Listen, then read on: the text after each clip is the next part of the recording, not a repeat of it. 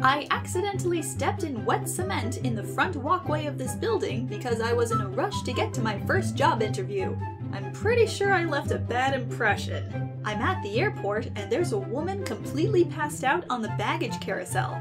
She's slowly coming around now. When I was younger, everyone had a wristwatch. Nowadays, almost no one wears one.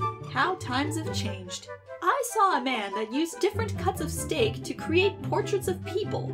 It was a rare medium, but well done. Instead of naming my son Drew, I named him Drew. It's only weird if you say it backwards.